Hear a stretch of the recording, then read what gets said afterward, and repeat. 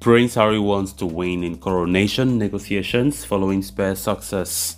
King Charles III is said to have enlisted the help of the Archbishop of Canterbury to act as a go-between for the royal family and Prince Harry, but one royal commentator believes the Duke won't budge on his demands. Prince Harry can't negotiate when it comes to the coronation. According to a royal biographer, Angela Levin said she did not believe negotiations between the prince and the firm ahead of the coronation would be fruitful, as Harry now had a knack for dealing with the royal family. She insisted the Duke of Sussex wants to win in any confrontation with his family.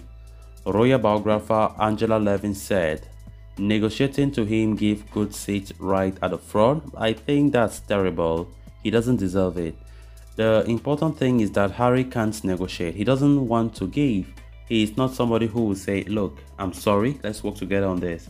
Following the commercial success of Meghan and his Netflix docuseries and his memoir Spare, Prince Harry will likely feel more confident in negotiations with his family, according to Ms. Levin.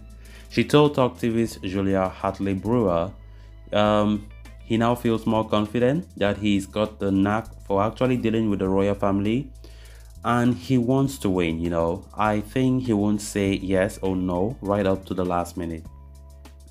The comments come following reports that King Charles III has enlisted the assistance of the Archbishop of Canterbury, Justin Welby, in negotiating with the Sussexes about the coronation. According to the Telegraph, the king is concerned that Meghan and Harry's absence from the coronation might be more distracting than their presence. Archbishop Welby, who officiated the Sussexes' wedding in 2018, is said to be very supportive of the plight, according to the paper. King Charles is said to be willing to give concessions for the attendance, including high-profile sitting and an assurance that the couple would retain their titles. His coronation will take place on May 6 this year. The report follows suggestions by a BBC insider that King Charles III is mulling over doing his own interview, which would include a discussion about his life and plans as monarch.